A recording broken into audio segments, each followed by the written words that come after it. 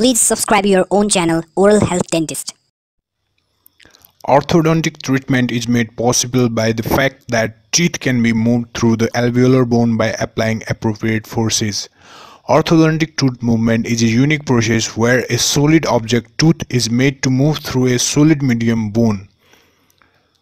Orthodontic treatment is possible due to the fact that whenever a prolonged force is applied on a tooth, bone remodeling occurs around the tooth, resulting in its movement.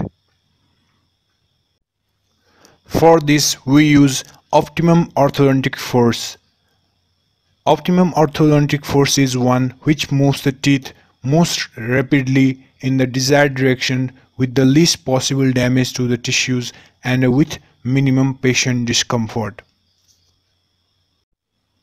So let's study about the phases of tooth movement when orthodontic force is applied. Studies have shown that tooth movement progresses through three stages. One is initial phase,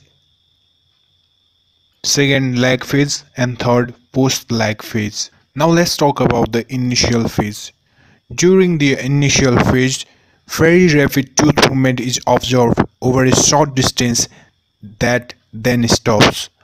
This movement represents displacement of the tooth in the periodontal membrane space and probably bending of the alveolar bone to a certain extent.